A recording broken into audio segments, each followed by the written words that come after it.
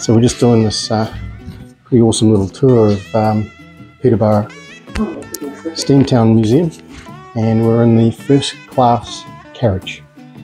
Real beautiful work of art. Some of the furniture's over 100 years old in it. Now we're going to go out and have a look at the turntable now, but I highly recommend a little tour. What happens by the looks of things is that when you come on in, the office women there bring you out to the tour, and you just join in where they are, and you just continue around and drop off when you're finished, I think. But around the turntable and diesel area, you've got to be guided, so it's well worth the price of admission to get a little bit of a VIP guided tour.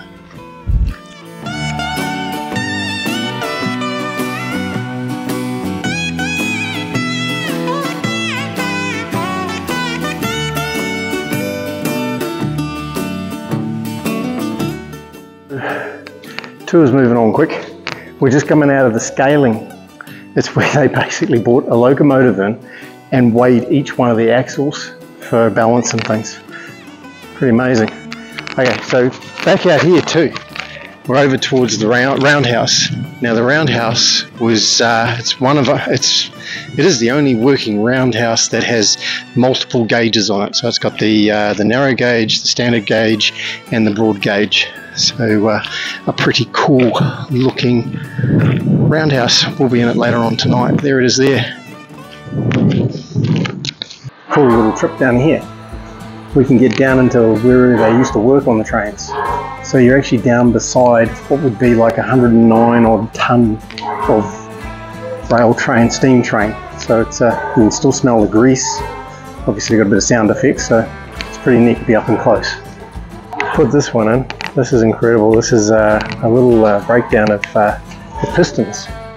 So down the bottom here, we've got a little ryobi. I don't know whether it's out of a weed eater or not, but I reckon it's still pretty big for a weed eater. Over here we've got a Holden piston, and over here, piston out of a diesel electric, I think it is. Mate, that thing's as big as a 20 litre pail of water. Massive. Need two of you to haul it out. Alright, well, I don't know how much of that you're going to hear, but I was going to do a little bit of talking about. We're on a tour in Steamtown here. It's absolutely incredible. We will be back later on tonight for the night show, but just behind me is where the night show is going to take part. Now that is the roundhouse. It's apparently the only one of its kind that is working that takes all three gauges of railway. So what did you have? The narrow, the standard, and the broad, I think they called it.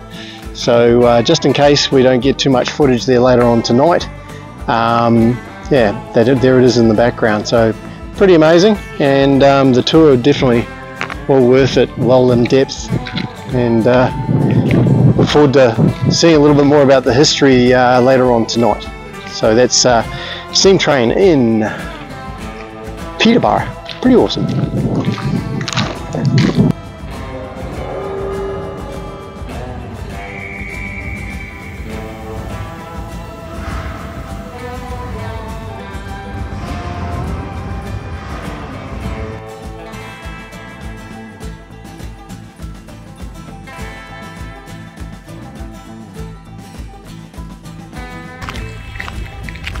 So here we are at our night showing. Obviously, it's not going to show too well. No, not too good at all. We're going into our carriage.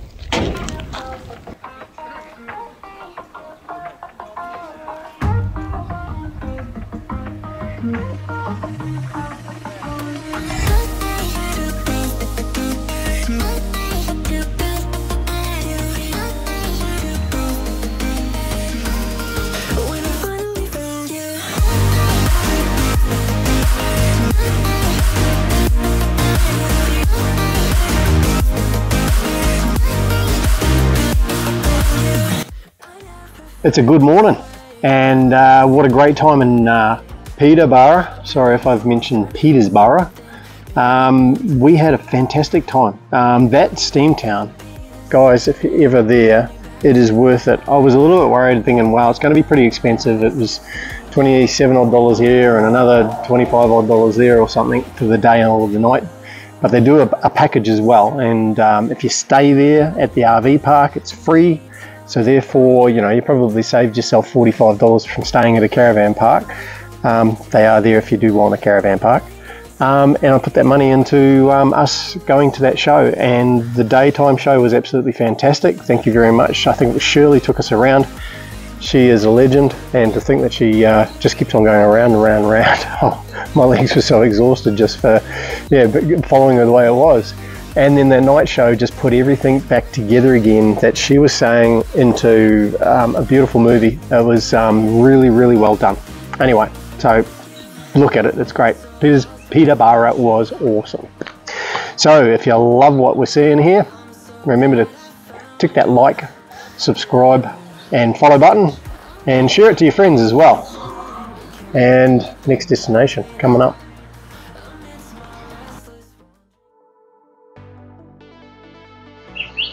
Right, we'll come down from Peterborough to Jamestown. It's not far, and I don't know whether many of you need an introduction, but Jamestown was the birthplace of R.M. Williams. Now, up until now, R.M. Williams to me was a hat, a pair of boots, a bumper sticker that I saw on lots of cars, some clothing. Didn't know the fact about the man. I didn't even know what R.M. stood for in the Williams. Reginald Murray Williams. I'm sorry guys if you're going like, oh duh. He was born here 1908 in Jamestown, obviously on the farm, and over the time he went in search for better source of water with the help of the Aboriginal people, and I think he covered from north of Clare all the way up to Hawker, and we've just travelled the R.M. Williams way. So that was, remember us at Craddock where the hat was, which I called the R.M. Williams hat, I think. We've just followed that down, which is part of the Explorer way as well. So yeah, and then he got into, during that he got into making some belts or something. He liked putting his hand to making some leather belts, and then he met up with a guy that was really good with leather, and he taught Reginald Murray Williams all there was to know about Williams and leather. And then next thing you knew, he was popping out these fantastic boots that all these other cowboys around here wanted. They had elasticated little bits in the middle, and then he was doing saddlebags and clothing and bits and pieces. So he died in 2003 at the great age of 95, and yeah, there we have it, the legend. Now next time I see a bumper sticker or a window decal, I can put where he came from. Right, on to our next destination.